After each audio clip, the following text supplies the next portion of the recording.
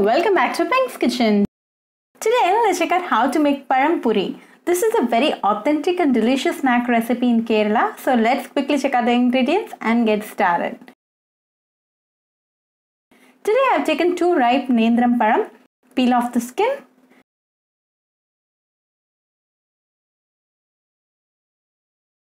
Cut the pazham into 2 halves and make slices like this.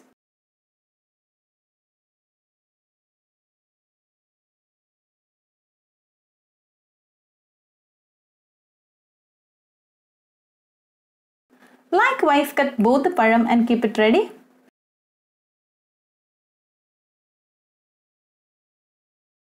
Now we are ready with the slices. So let's now make the batter.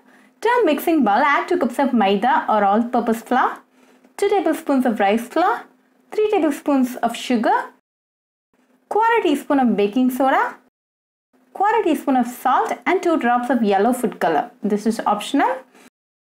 Then add 1/2 cup of water little at a time and start to mix.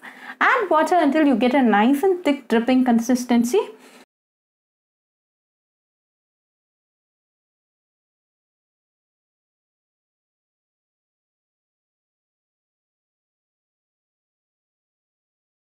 Now we have the perfect consistency. Drop in 1 slice of the nendram pazham in the batter and coat it well with the batter. Now drop it directly to nice hot oil. Keep the flame on medium throughout the frying process. Add 2 to 3 slices at a time. Don't overcrowd. Let this fry for 2 minutes. After 2 minutes, flip to the other side and let this again fry for 2 more minutes.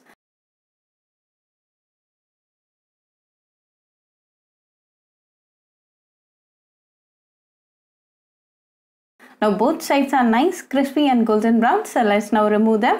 Serve this nice and hot with a cup of tea and enjoy with your family and friends. Very easy, quick and delicious recipe. So do try this recipe at your home and write back to me your feedback. I'll meet you all with another interesting recipe. Until then, bye friends.